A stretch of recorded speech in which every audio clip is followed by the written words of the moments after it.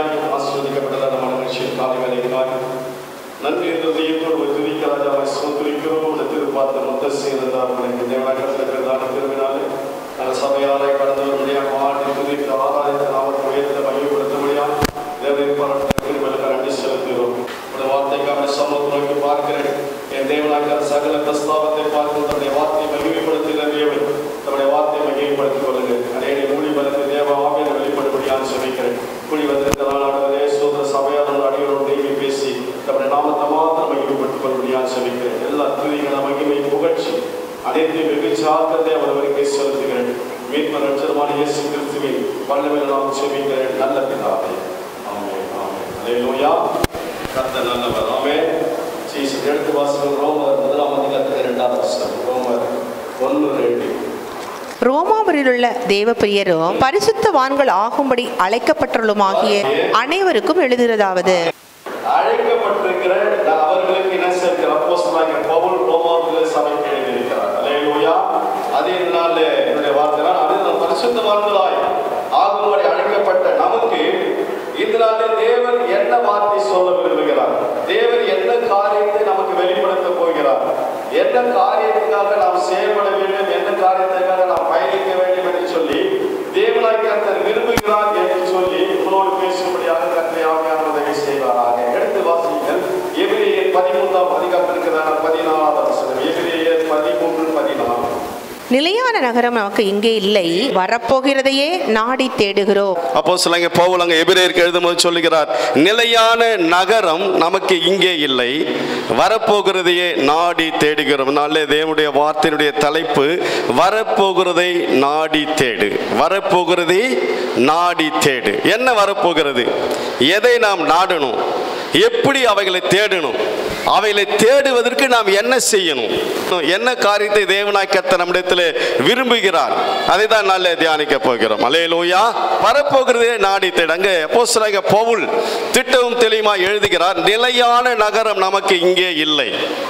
நிலையான நகரம் நமக்கு என்ன செய்யல, பூமியில கிடையாது. வரப்போகிறதை நாம் நாடி தேட. வரப்போகிறது என்ன, தேவனுடைய ராஜ்யம் வரப்போகிறது. அல்லேலூயா. சீஷர்கள் ஆண்டவராகிய இயேசு கிறிஸ்து வந்து கேட்கிறாங்க, எங்களுக்கு என்ன செய்யுங்க, யோவான் தன்னுடைய சீஷர்கள் ஜெபித்து கொடுத்த வண்ணமா எங்களுக்கு நீங்க என்ன செய்யுங்க, ஜெபம் பண்ண கற்றுக் கொடுங்க அப்படின்னு சொல்லணும்னு நம்முடைய என்ன செய்யற பரமண்டலங்களுக்கு பிதாவே நம்முடைய நாமம் பரிசுத்தப்படுவதாக அப்புறம் என்ன சொல்லப்பட்டிருக்கிறது சொல்லுங்க, நம்முடைய ராஜ்யம் வருவதாக. அவருடைய ராஜ்யத்தை வாஞ்சித்து அப்பயே ஆண்டவராகிய இயேசு கிறிஸ்து அவர்களுக்கு ஜெபிக்க கற்றுக் கொடுத்தார். இது உங்களுக்கு ராஜ்யம் இல்லப்பா, இந்த பூமிய ராஜ்யம் கிடையாது, வரப்போகிறதை நாடி தேடணும், அதனால நம்முடைய ராஜ்யம் வருவதாக என்று சொல்லி என்ன செய்ய ஆண்டவராகிய இயேசு கிறிஸ்து தன்னுடைய சீஷர்களுக்கு ஜெபிக்க கற்றுக் கொடுக்கும் போதே அதை தான் சொல்லுகிறார். அல்லேலூயா. நம்முடைய ராஜ்யம் வருவதாக. அல்லேலூயா. அப்போ அவருடைய ராஜ்யம் நிலையான நகரம் நமக்கு இங்கே இல்லை, வரப்போகிறதை நாடி தேடுகிற நாம் அவருடைய ராஜ்யத்தை குறித்து வேதத்தில் என்ன சொல்லப்பட்டு என்பதை தியானித்து விட்டு நாம் என்ன செய்ய போறோம், அந்த நகரத்தை வாஞ்சிக்கிற நாம் இந்த பூமியில எப்படி வாழ வேண்டும், எப்படி பரிசுத்தவான்கள் வாழ்ந்தார்கள், நாம் எப்படி வாழ வேண்டும். பழைய ஏற்பாட்டு கால பரிசுத்தவான்களான சரி, புதிய ஏற்பாட்டு காலத்தில் வாழ்ந்த பரிசுத்தவான்களான சரி, எப்படி வாழ்ந்தார்கள், நாம் இந்த கடைசி நாட்கள் வாழ்ந்து கொண்டிருக்கிற தேவ சபையாராகிய நாம், ஆவிக்குரிய சபையிலே வந்திருக்கிற நாம் எப்படி வாழ வேண்டும் என்று சொல்லி கர்த்தருடைய ஆவியானவர் நம்மோடு பேசுவாராக. எடுத்து வாசியுங்கள்.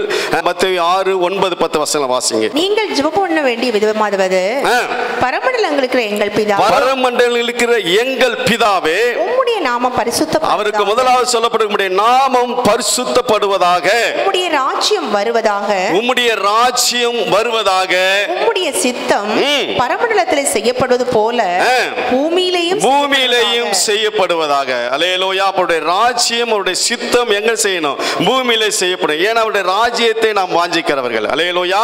நிலையான நகரம் நமக்கு இங்கே இல்லை, வரப்போகிறதை நாடி தேடுகிறோம். ராஜ்யத்தை வாஞ்சிக்கிற நாம், அவருடைய ராஜ்யத்தை தேடுகிற நாம், அவருடைய சித்தத்தை செய்ய பூமியிலே செய்ய வேண்டும் என்று சொல்லப்பட்டிருக்கிறது. அல்லேலூயா. இன்னொரு வசனத்தை எடுத்து வாசிங்கள். எதற்காக ஆண்டவராகிய இயேசு கிறிஸ்து பூமியில் இருந்த நாட்களில் தன்னுடைய சீஷர்களை சொல்லுகிறார். யோவான் 14:2-3 வசனங்களை வாசிங்க.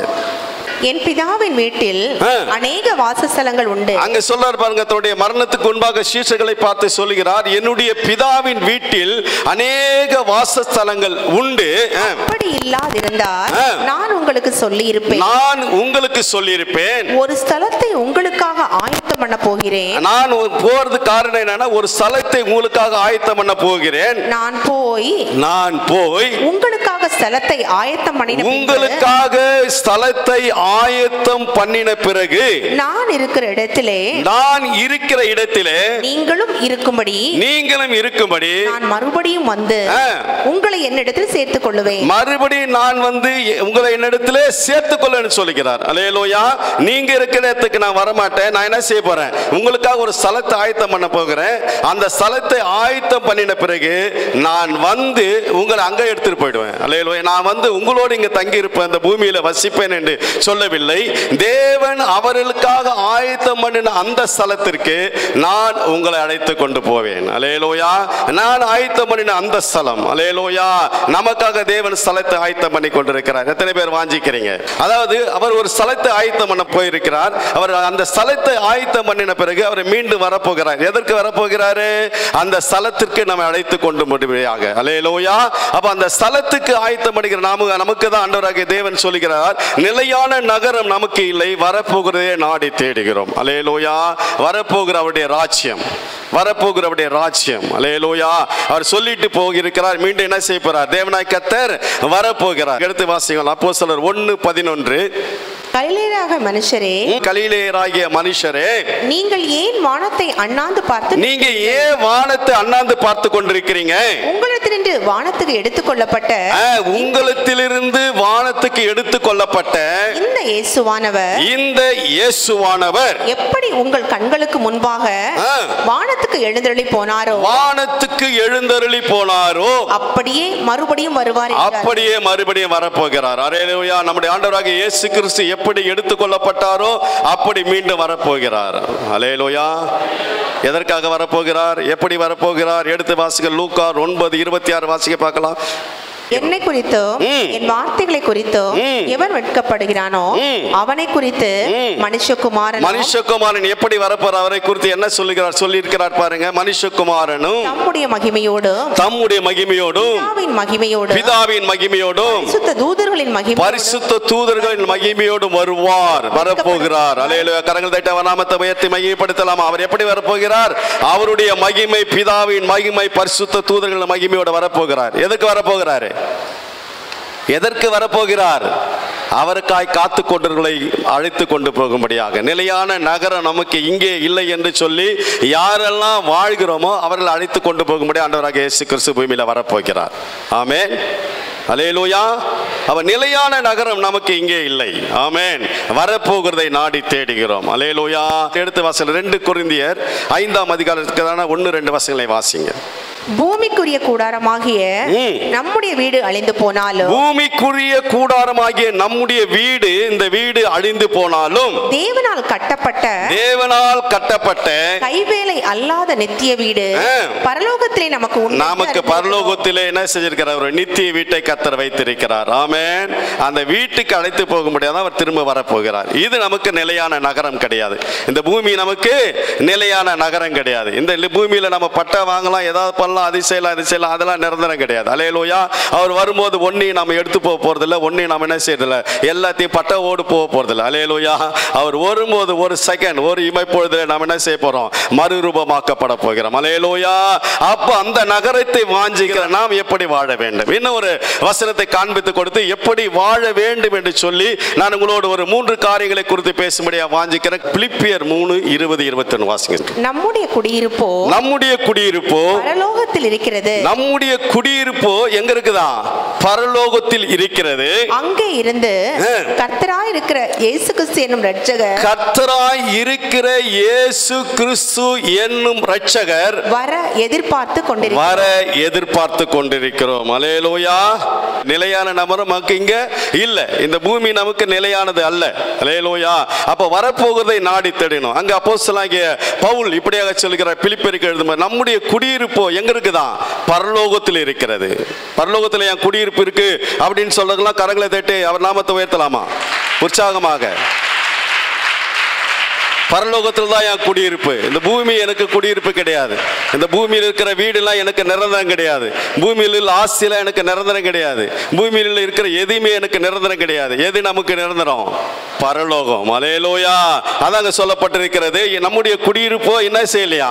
பூமியில் இல்லை. அவர் எல்லாவற்றையும் தமக்கு கீழ்ப்படுத்திக் கொள்ள தம்முடைய வல்லமையான செயலின்படியே நம்முடைய அற்பமான சரீரத்தை நம்முடைய மகிமையான சரீரத்திற்கு ஒப்பாக மறுரூபப்படுத்துவார். ஆமென். அல்லேலூயா. ஒரு நாளிலே நம்முடைய சரீரம் என்ன செய்யப்படுகிறது? மறுரூபமாக்கப்பட போகிறது. அல்லேலூயா. அல்லேலூயா. அழகா பாடணும். நான் இயேசுவால பிடிக்கப்பட்டவன். எதுக்காக பிடிச்சாரு? அவர் ரத்தத்தால கழுவினார். எதுக்காக கழுவினாரு? இந்த பூமியில உட்கார்ந்து இருக்கிறதுக்கா? எதுக்காக? அங்கே அழைச்சிட்டு போகிறதுக்காக அவர் நம்மை பிடித்திருக்கிறார். அல்லேலூயா. அதெல்லாம் நம்மை பரிசுத்த அழைப்பால் நம்ம அழைத்திருக்கிறார். ஐ காலிங். அல்லேலூயா. நமக்கு ஒரு மேலான அழைப்பு தேவன் கொடுத்திருக்கிறார். அல்லேலூயா. அதனால அப்போஸ்தலன் அந்த அழைப்பை உணர்ந்த அப்போஸ்தலனாகிய பவுல் இப்படியாக தான் எழுதியிருக்கிற, நிலையான நகரம் நமக்கு இங்கே இல்லை, இங்கே இல்லை. இதெல்லாம் என்ன செய்ய, இங்கே பார்க்குற இந்த உலகம் எல்லாம் ஒரு நாளைக்கு என்ன செய்யப்பட்ட பிறகு அப்போஸ்தலனாகிய பேதுரு எழுதும்போது சொல்லுது, இந்த உலகத்தை எல்லாம் என்ன செய்கிற அக்கினி இரையாக வைக்கப்பட்டிருக்கிறது. நாம் காண்கிற உலகம் அல்லேலூயா எல்லாம் ஒரு நாள் அக்கினியினால் சுட்டெரிக்கப்படும். அல்லேலூயா. அல்லேலூயா.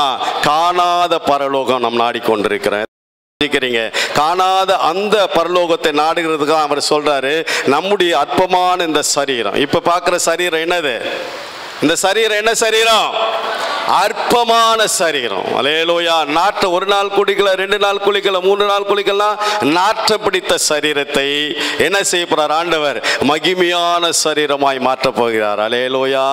என்ன ஒரு மகிமையான தேவனை நாம் ஆராய்த்து கொண்டிருக்கிறோம். அல்லேலூயா. என்ன ஒரு வல்லமையுள்ள தேவனை நாம் ஆராய்த்து கொண்டிருக்கிறோம். அல்லேலூயா. நம்முடைய அற்பமான சரீரத்தை கர்த்தர் என்ன செய்யறாரா?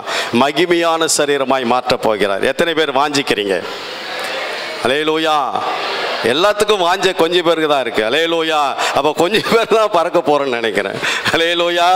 அப்படி அல்ல, எல்லாருக்கும் அந்த வாஞ்ச இருக்கணும். சபை முழுவதுமாய் தேவன் வருகையிலே அவரை சந்திக்கணும். அல்லேலூயா. அவர் நம்முடைய அற்பமான சரீரத்தை தம்முடைய மகிமையுள்ள சரீரமாய் மாற்றி எங்க கொண்டு போக போறாரு? அவர் ஆயத்தம் பண்ணிருக்க அந்த ஸ்தலத்துக்கு கொண்டு போக போகிறார். அல்லேலூயா. அல்லேலூயா. பரலோகத்தை வாஞ்சித்தவர்கள், உண்மையாய் வாஞ்சித்தவர்கள், நிலையான நகரம் நமக்கு இங்கே இல்லை, வரப்போகிறதை நாடி தேடுகிறோம் என்று வாஞ்சித்ததான அவர்கள் ஏற்பாட்டு பரிசுத்தவான்களாக இருந்தாலும் சரி, புதிய ஏற்பாட்டு காலத்து பரிசுத்தவான்களாலும் சரி, எப்படி வாழ்ந்தார்கள் என்பதுதான் முக்கியம். நாம எப்படி வாழ்றோம், எப்படி வாழ போறோம் என்பதுதான் முக்கியம். அல்லேலூயா. அல்லேலூயா. நாம் எப்படி இந்த பூமியிலே வாழ வேண்டும்? இந்த பூமியில வாழுறோம், நாம எப்படி வாழணும்? எப்படி வாழ்ந்தா அவர் பிரியப்படுவார்? எப்படி வாழ்ந்தார்கள்? நாம் எப்படி வாழ வேண்டும்? அல்லேலூயா. எடுத்து வாசிக்க பார்க்கலாம். எபிரேயர் 11ஆம் அதிகாரத்திற்கான 24வது வசனம். விசுவாசத்தினாலே மோசே தான் பெரியவன் ஆனபோது பார்வோனுடைய குமாரத்தின் மகன் எண்ணப்படுவதை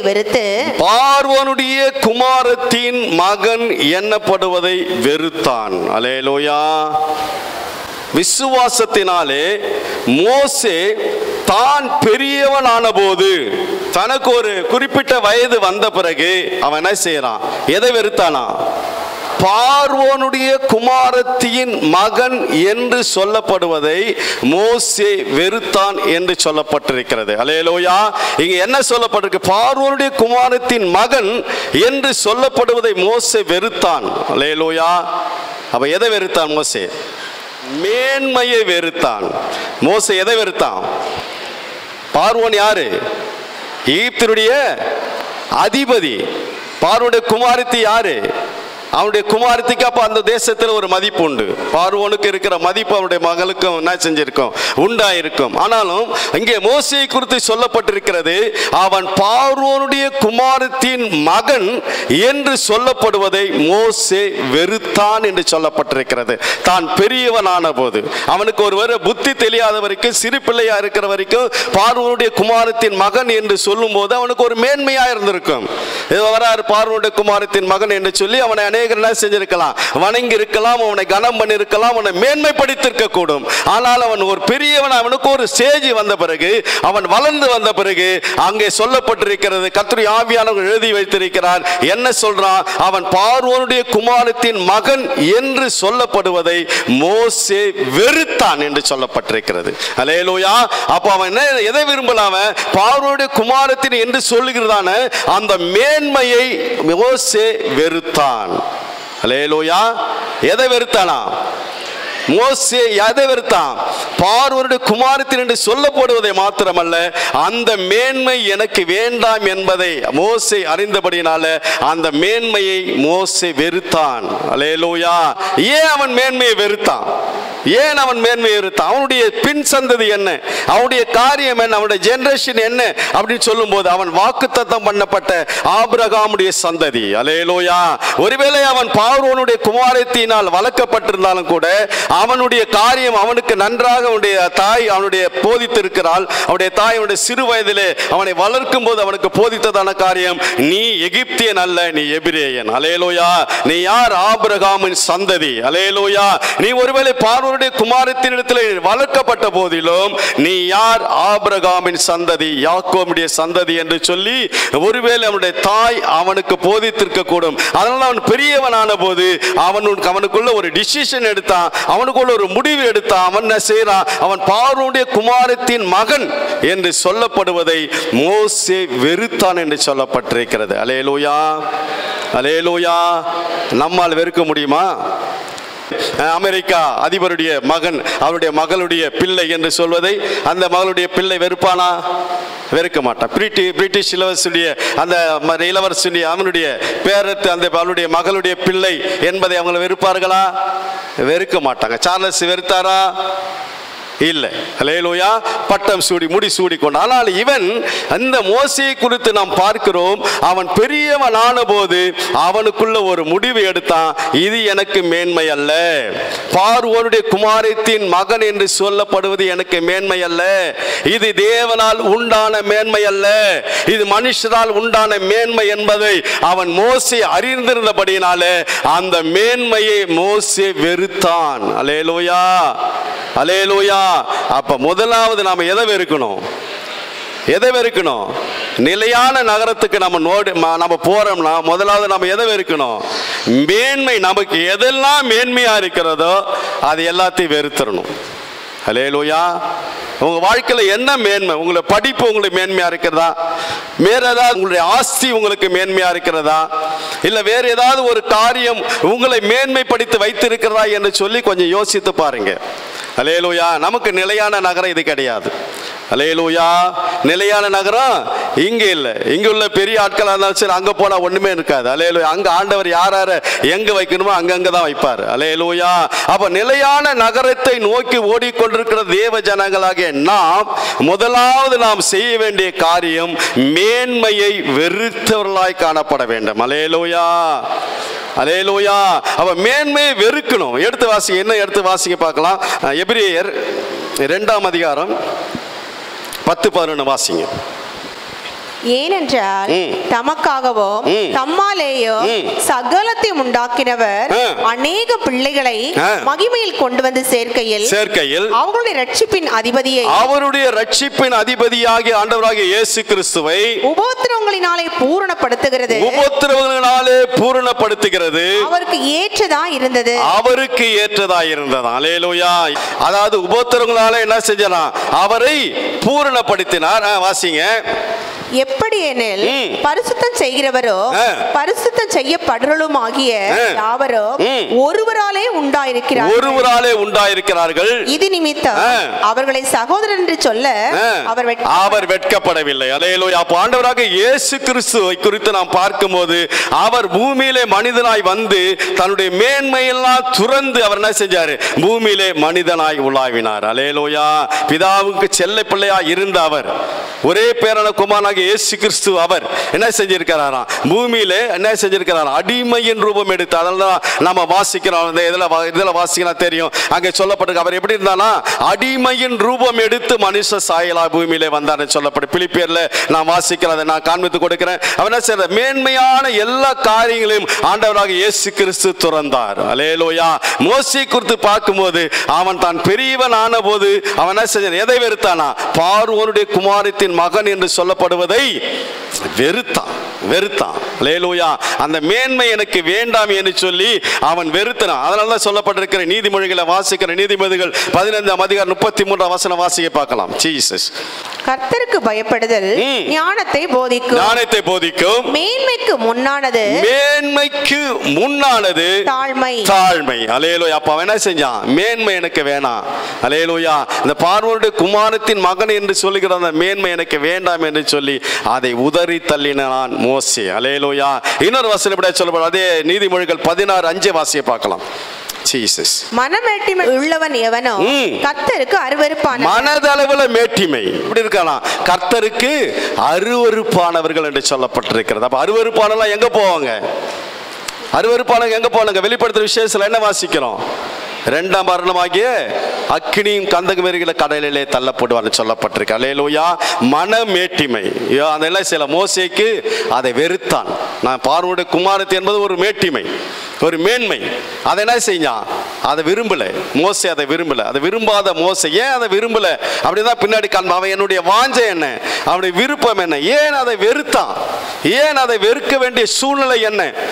அவன் மோசே எதை வாஞ்சித்தான், அவன் எதை வாஞ்சித்து நாடி ஓடினான், எதற்காக அதை வெறுத்தான், ஏன் அந்த மேன்மை வெறுத்தான் என்று சொல்லி பார்க்க நம்ம என்ன செய்யறோம், கடைசியில் அதை காண்பித்து கொடுக்க வாஞ்சிக்கிறேன். இங்க சொல்லப்பட்டிருக்கு மனமேட்டிமை உள்ளவன் கர்த்தருக்கு என்ன செய்யறான், அவன் என்ன செய்யறான், மனமேட்டிமை கர்த்தருக்கு அருவருப்பானவன் என்று சொல்லப்பட்டிருக்கிறது. நம்முடைய வாழ்க்கையில கொஞ்சம் யோசித்து பார்க்கணும், எந்த காரியத்திலாவது நாம் மனமேட்டிமையா இருக்கிறோமா, நம்மை குறித்து நம்ம மேன்மை பாராட்டுவோம், எனக்கு எல்லாம் தெரியும், எனக்கு தெரியாது ஒன்றுமில்லை சொல்லி நம்மை குறித்து நாம் மேன்மை பாராட்டுகிறோம் என்று சொல்லி கொஞ்சம் யோசித்து பாருங்க. அல்லேலூயா.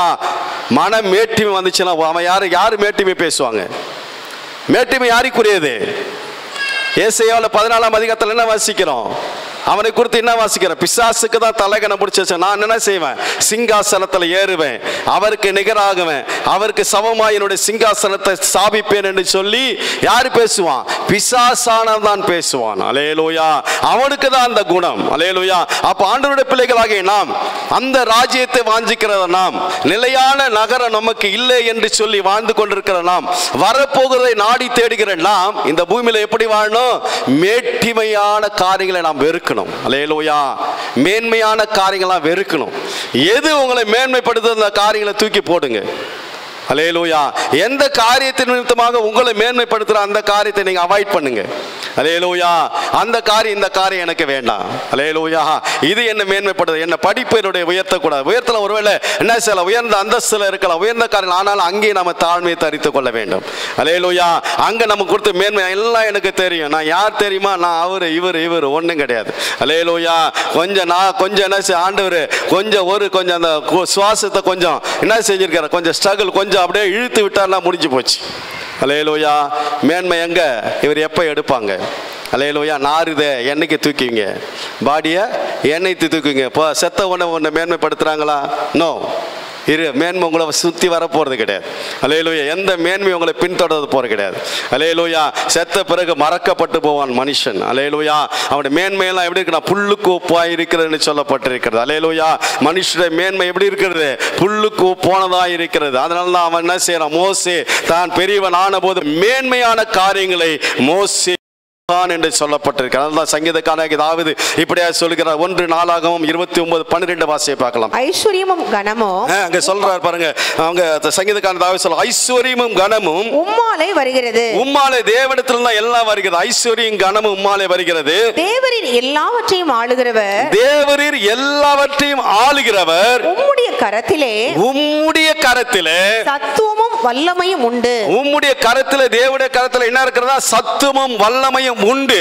எவரையும் மேன்மைப்படுத்தவும் எவரையும் மேன்மைப்படுத்தவும் பலப்படுத்தவும் உம்முடைய கரத்தினால் ஆகும். ஆமென். கரங்கள் தட்டி அவர் நாமத்தை உயர்த்தலாம். நம்முடைய தேவனால் எவரையும் மேன்மைப்படுத்த முடியும், எவரையும் பலப்படுத்த முடியும். அல்லேலூயா.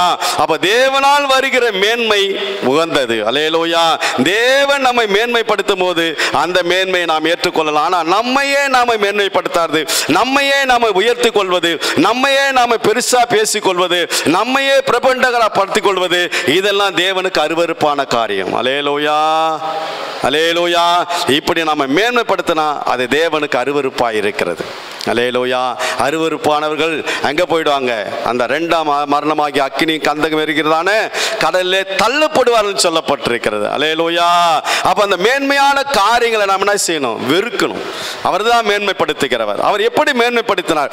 மோசே அந்த பார்வோனுடைய குமாரத்தின் மகன் என்று சொல்லப்படுவதை வெறுத்த அந்த மோசேயை தேவன் எப்படி மேன்மைப்படுத்தினார்? எடுத்து வாசிகள். யாத்திராகமம் 7:1 வாசி பார்க்கலாம். கர்த்தர் மோசேயை நோக்கி பார், உன்னை நான் பார்வோனுக்கு தேவனாக்கினேன். இப்போ என்ன செய்யற? ஆண்டவர் மோசேயை பார்த்து சொல்றாரு, பார், நான் என்ன செய்யறேன்? உன்னை பார்வோனுக்கு தேவனாக்கினேன். அல்லேலூயா.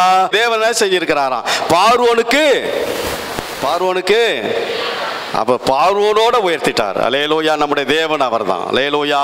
எவரையும் மேன்மைப்படுத்தவும் என்ன செய்ய யாரால் முடியும்? நம்முடைய தேவனால் முடியும். அல்லேலூயா. அப்ப தேவன் எப்படி அவனை மேன்மைப்படுத்துறார்? மேன்மை வெறுத்த அந்த மோசேயை, பார்வோனுடைய குமாரத்தின் மகன் என்று சொல்லப்படுவதை வெறுத்த அந்த மோசேயை தேவன் என்ன செஞ்சிருக்கிறாரா? பார்வோனுக்கு தேவனாய் உயர்த்திட்டார். கரங்கள் தட்டி அவன் நாமத்தை உயர்த்தலாமா? பார்வோனுக்கு எப்படி உயர்த்தினாரா? மோசேயை தேவனா உயர்த்திட்டார். அப்ப பார்வோன் என்ன செய்யறான்? மோசையை பார்த்தா பயப்படுறான். முன்னாடி மோசே என்ன செய்யறான்? பார்வோனை பார்த்து இந்த காரியத்தினூடாக ஓடினவன் இப்ப பார்வோனுடைய அந்த எகிப்து தேசத்திற்கு அவன் என்ன செய்யறான்? கொண்டு போன போக மறுபடியும் அவன் திரும்பி போன போது கர்த்தர் என்ன செய்யறார்? பார்வோனுக்கு மேலாக அவனை உயர்த்தினார். அல்லேலூயா, அல்லேலூயா. நமக்கு வருகிறதான மேன்மையை நாம் வெறுத்தோம்னா தேவன் நம்மை அவர் சித்தத்தின்படி உயர்த்துவார். எத்தனை பேர் வாஞ்சிக்கிறீங்க? இப்ப நாம மேன்மையை தேடி நாம ஓடணும்னா நாம கீழே போயிடுவோம். அல்லேலூயா. நாம மேன்மையை தேடி நாம ஓடினோம்னா என்ன செய்யணும்? அந்த மேன்மை ஒரு நாள்ல கொண்டு போயிடும். ஏன்னா அவன் கொஞ்ச நாள்ல உயர்த்துவான், மறுபடியும் கொஞ்ச நாள்ல செய்யப்பா நீ இறங்கிடு, சீட்டை விட்டு ஆளி பண்ணிடு. அல்லேலூயா. என்ன செய்யறாங்க? இங்க உலகத்துல பார்க்கும்போது என்ன செய்யறாங்க? ஆளுகின்றவர்கள் என்ன செய்யறாங்க? என்னங்க செய்யறாங்க? தனக்கு கொஞ்சம் என்ன செய்யறாங்க? இத்தனை என்ன செய்யறாங்க? இத்தனை அமைச்சர்கள் அப்படின்னு சொல்லிட்டு ஏற்படுத்திடுவாங்க. இத்தனை அமைச்சர்கள் சொல்லிட்டு ஏற்படுத்துறாங்க. ஒருவேளை அந்த அமைச்சர்கள் ஏதாவது ஏடா கூடமான காரியங்களை பண்ணிட்டா, ஒருவேளை அந்த சிஎம்க்கு பேசிட்டா, இல்லை சிஎம்க்கு விரோதமாக ஏதாவது காரியங்களை சொல்லும் போது, இல்லை அந்த காரியத்தில் சரியாக செயல்படாத போது என்ன செய்வாங்க? போகிற வழியில் என்ன செய்கிறாங்க? பதவி என்ன செய்கிறாங்க? பிடிங்கிடுவாங்க. அல்லேலூயா. போகிற எஸ்கார்டெல்லாம் என்ன செய்யும்? ரிவேஸ் ஆகிடும். இவர் மட்டும் தனியாக போவார். அல்லேலூயா. நம்முடைய தேவன் அப்படி அல்ல. அல்லேலூயா. அவர் நம்மை மேன்மைப்படுத்தினாலும் அது மகா உன்னதமானதாக இருக்கும். அல்லேலூயா. தேவன் நம்மை மேன்மைப்படுத்துவதற்கு நாம் விட்டு கொடுக்கணும். அல்லேலூயா. நம்மை நாமே பிரபகண்டாப்படுத்த கூடாது. நம்மை நாமே உயர்த்தக்கூடாது. நான் யார் அப்படின்னு சொல்லிட்டு என்ன செய்யக்கூடாது? மார்த்தட்டி கொள்ளக்கூடாது. அல்லேலூயா. தேவன் ஒரு மனிதரை உயர்த்தினா அது மேன்மையாக இருக்கும். அல்லேலூயா. மோசேயை தேவன் உயர்த்தினார். மோசே மேன்மை வெறுத்த மோசே கர்த்தர் இப்ப என்ன செஞ்சிருக்கிறாரா? அவனை பார்த்து சொல்ற, மோசேயை கூப்பிட்டு சொல்றாரு, பார், நான் இப்போது என்ன செய்ற? உன்னை பார்வோனுக்கு தேவன் ஆக்கினேன். அல்லேலூயா. அவன் உன்னை பார்த்து தான் எல்லாத்தையும் கேட்கணும். அல்லேலூயா. அவன் உன்னை பார்த்தா நடுக்கணும், உன்னை பார்த்தா அஞ்சிக்கணும். அப்படிதான் வாழ்ந்தான் மோசே. பார்வோனிடத்துல போகும்போது இவன் என்னக்கு வந்தான், என்ன செய்ய போறான்னு தெரியலையே அப்படின்னு சொல்லிட்டு என்ன செய்யறான்? மோசேயை கொண்டு கர்த்தர் அந்த எகிப்து தேசத்தை ஒன்றுமில்ல ஆக்கிட்டாரு. அல்லேலூயா. என்னென்னவோ காரியத்தை வாதைகள் அந்த தேசத்தை வாதித்து அந்த தேசத்துடைய காரியங்களை செழுமை எல்லாவற்றையும் என்ன செய்ய மோசேயை கொண்டு என்ன செய்ய கர்த்தர் காரியங்களை செய்தார். ஏன்? அவன் மேன்மை வெறுத்தான். கர்த்தரால் உயர்த்தப்படும்படியாய் வாஞ்சித்த மோசே. அல்லேலூயா. அப்ப அந்த மேன்மை எப்படிப்பட்டதான மோசேயுடைய அந்த காரியம், அந்த வாழ்க்கை நம்முடைய வாழ்க்கையில காணப்பட வேண்டும். அல்லேலூயா. மோசே என்ன செய்ய அந்த தேவனுடைய அந்த தேவனால் உயர்த்தப்படுவதை விரும்பினான். அவன் பார்வோனுடைய குமாரத்தின் மகன் என்று சொல்லிக்கிறதான் அந்த மேன்மை, உலகத்தினால் வருகிறதான அந்த மேன்மையை மோசே வெறுத்தான் என்று சொல்லப்பட்டிருக்கு. என்ன லூக்கால வாசிக்கிறோம். லூக்கா 16 அதிகாரம் 17 வசன வாசியை பார்க்கலாம். அவர் அவர்களை நோக்கி, அவர் இயேசு கிறிஸ்து அவர்களை நோக்கி, நீங்கள் மனுஷர் முன்பாக உங்களை நீதிமான்களாக காட்டுகிறீர்கள்.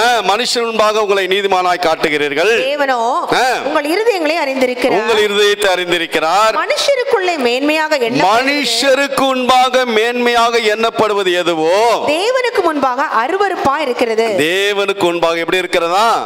அருவருப்பு. அல்லேலூயா. மனுஷருக்கு முன்பாக மேன்மையா எண்ணப்படுகிறது, தேவனுக்கு முன்பாக அருவருப்பா இருக்கும். அல்லேலூயா, அல்லேலூயா. அதுக்காக தான் சொல்லப்பட்டிருக்க மேன்மையை வெறுத்தான் மோசே. ஏன்னா அது அருவருப்பு. மனுஷருக்கு முன்பாக மேன்மையா எண்ணப்படுகிறது, தேவனுக்கு முன்பாக எப்படி இருக்கிறதா? அருவருப்பா இருக்கிறது. அப்ப தேவன் மேன்மைப்படுத்தினா அது ஆசீர்வாதமா இருக்கும். அல்லேலூயா. தேவன் ஒரு மனிதனை மேன்மைப்படுத்தினா அதை தடுக்க ஒருத்தரால முடியாது. அல்லேலூயா. மோசேயை கர்த்தர் மேன்மைப்படுத்திக் கொண்டிருந்தார். மோசேயில் இருந்த என்ன செஞ்சிருக்கிறார்? யோசுவாவை கர்த்தர் என்ன செஞ்சிருக்கிறாரா? மேன்மைப்படுத்தும் போது சொல்ல, இன்று இஸ்ரவேல் கண்களுக்கு முன்பாக உன்னை என்ன செய்வேன்? மேன்மைப்படுத்துவேன். நான் மோசே இருந்தது போல உன்னோடு இருப்பேன். அல்லேலூயா. அப்ப யாரெல்லாம் கர்த்தர் மேன்மைப்படுத்தினாலோ அந்த மேன்மை நிலைத்திருந்தது. அல்லேலூயா. அந்த மேன்மையை ஒருத்தராலும் பறிக்க முடியல. அல்லேலூயா. ஒருவேளை மனுஷனால தான் சொல்லப்பட்டிருக்கிறது, மனுஷருக்கு முன்பாக மேன்மையாக எண்ணப்படுகிறது, அது தேவனுடைய பார்வையில் எப்படி இருக்கிறதா? அருவருப்பு. அருவருப்பு. நம்ம பார்த்து ஒருவேளை மனுஷன் நம்ம புகழ்ந்து நம்ம மேன்மைப்படுத்தும் போது, நாம் ஆண்டவரை மகிமைப்படுத்தாம அந்த மேன்மையில நாம என்ன சந்தோஷப்படும் போது கர்த்தர் பார்ப்பார், நான் உன்னை மேன்மைப்படுத்தினேன், இந்த மேன்மை குறித்து நீ மேன்மை பாராட்டி கொண்டிருந்தால் அவர் பார்வை எப்படி இருக்கும்? அருவருப்பா இருக்கும். அல்லேலூயா. தேவன் பார்வையில் அருவருப்பா இருக்கும். அல்லேலூயா. ஒரு நாளும் நாம ஏதாவது மனுஷர்கள் நம்ம உயர்த்தும் போது, மனுஷர்கள் நம்மை புகழும் போது, இல்லை ஏதாவது ஒரு சூழ்நிலை மத்தியில் நம்மை உயர்த்தும் போது நம்ம என்ன செய்யணும்? யாரை உயர்த்தணும்? தேவனை மகிமைப்படுத்தலாய் காணப்பட வேண்டும். ஆமென். அல்லேலூயா. தேவனை உயர்த்தி அவர் நாமத்தை மகிமைப்படுத்தலாய் காண. ஏன்னா மேன்மை அவருக்குரியது. மேன்மை யாருக்குரியது? தேவனுக்குரியது. எல்லாம் அவரிடத்திலிருந்து தான் வருகிறது. அல்லேலூயா. எவரையும் மேன்மைப்படுத்தவும் பலப்படுத்த யாரால் முடியும்? தேவனால் முடியும். அல்லேலூயா. மனுஷரால் வருகிற மேன்மையில தேவனால் வருகிற மேன்மையை நாம் பெரிதாக எண்ண வேண்டாம். அல்லேலூயா. மனுஷன் மேன்மைப்படுத்தினா அந்த காலவாரி விட்டுருவான். தேவன் மேன்மைப்படுத்தினார் அது உண்மையா இருக்கும். அல்லேலூயா, அல்லேலூயா. இல்ல ஆண்டவராக இயேசு கிறிஸ்துவை குறித்து சொல்லப்பட்டிருக்கிறது. எப்படி அவர் எப்படி மேன்மையாக்கப்பட்ட எடுத்து வாசிக்க பார்க்கலாம். யோவான் 1 அதிகாரம் 26-27 வாசிங்க. யோவான் அவர்களுக்கு பிரதித்திரமாக, நான் ஜலத்தினாலே ஞானஸ்நானம் கொடுக்கிறேன். ஆண்டவராக இயேசு கிறிஸ்துவை குறித்து யோவான் சொல்றார் பாருங்க, நான் ஜலத்தினாலே உங்களுக்கு ஞானஸ்நானம் கொடுக்கிறேன். நீங்கள் அறியாதிருக்கிற ஒருவர் உங்கள் நடுவிலே நிற்கிறார். அவர் எனக்கு பின்வந்தோ என்னிலும் மேன்மையுள்ளவர். அல்லேலூயா. அப்ப யோவான் ஆண்டவராக இயேசு கிறிஸ்துவை குறித்து இப்படியாக சொல்லுகிறார், அவர் எனக்கு பின்னாடி வந்தோம், அவர் எப்படிப்பட்டவர்? என்னிலும் மேன்மையுள்ளவர். அல்லேலூயா. அவர் மேன்மையான தேவன், நம்முடைய தேவன். அல்லேலூயா. அதனால அவரை சொல்றார், என்னை எவரையும் மேன்மைப்படுத்தவும் பலப்படுத்த அவரால் கூடும். அல்லேலூயா. அவர் யோவான் ஸ்நானகன் ஆண்டவராக இயேசு கிறிஸ்துவை குறித்து சொல்றான், அவர் என்னிலும் மேன்மையுள்ளவர். இன்னும் 30வது வசனத்துல அவர் சொல்றான் பாருங்க, எனக்கு பின் ஒருவர் வருகிறார், அவருக்கு எனக்கு முன்னிருந்தபடியினால் என்னிலும் மேலுள்ளவர் என்று சொன்னேன். அல்லேலூயா. அவன் தேவனை உயர்த்துகிற ஒரு மனுஷனாய் காணப்பட்டான்.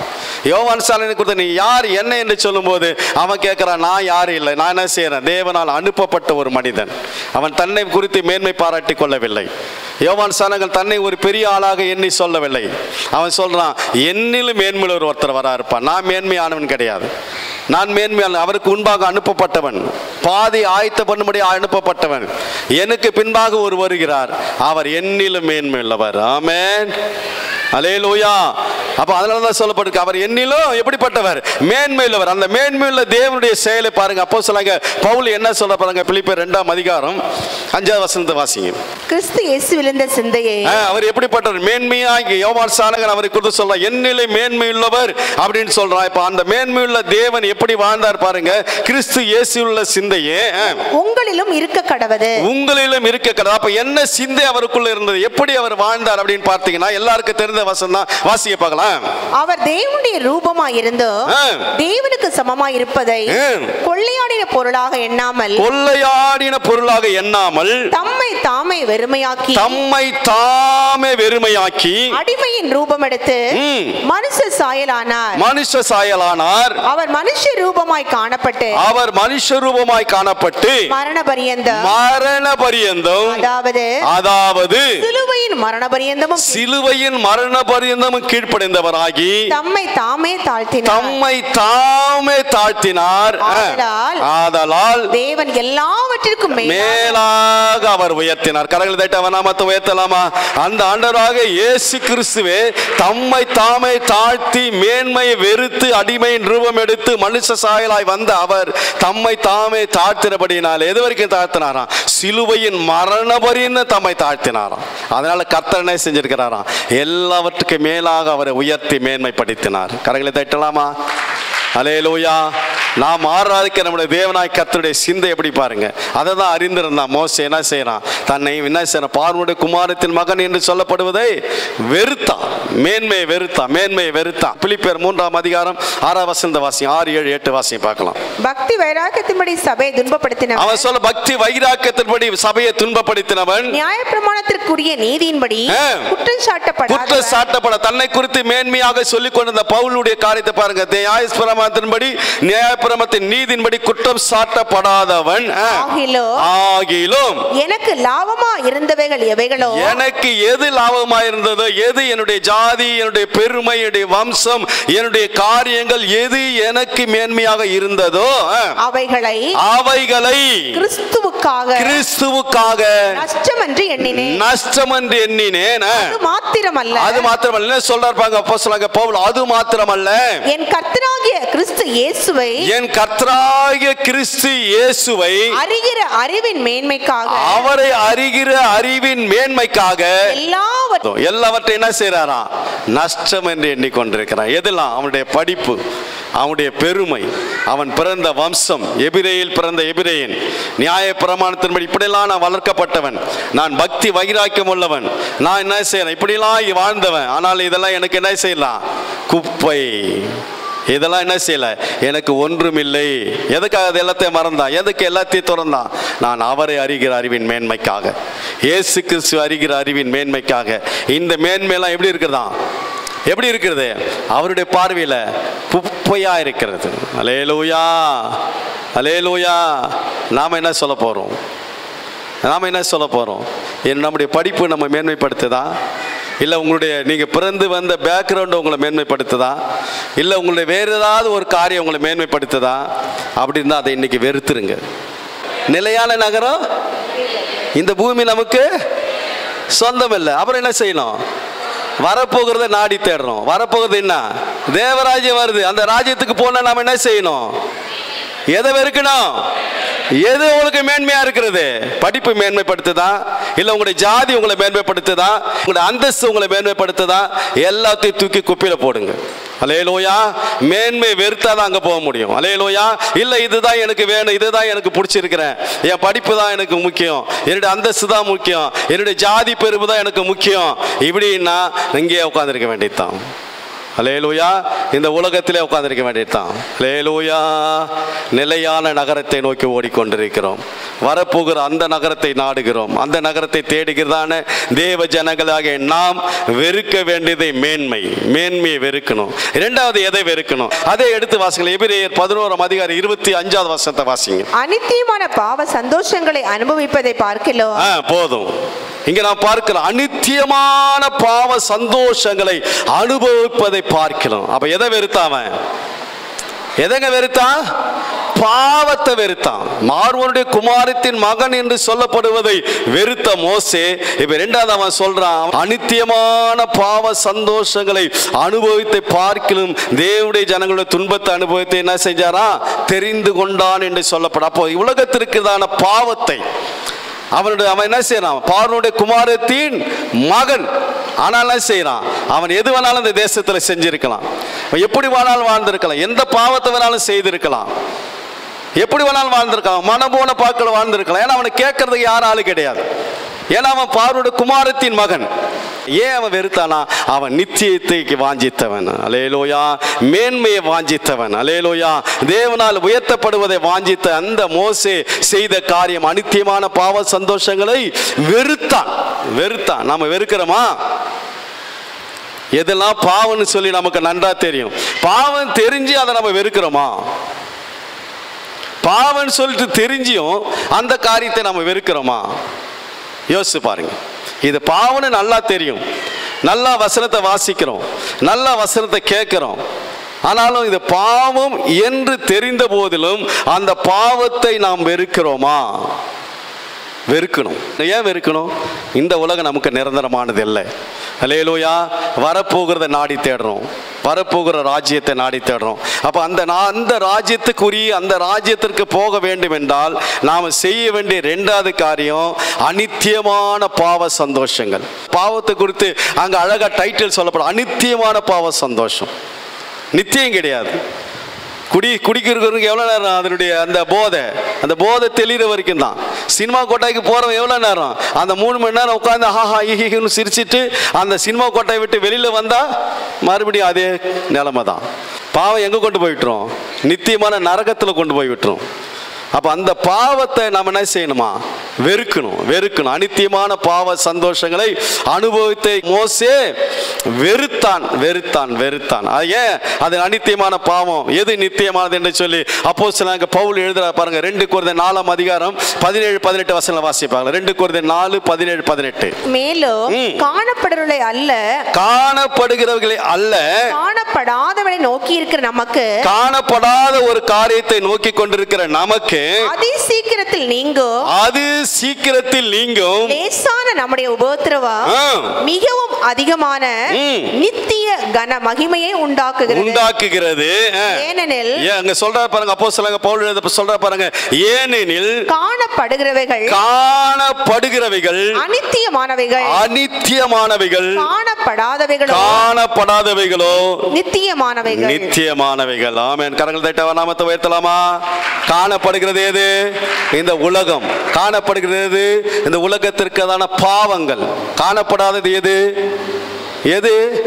நித்தியம். அல்லேலூயா. காணப்படாதவைகளை நோக்கி இருக்கிற நமக்கு அல்லேலூயா எது நித்தியம்?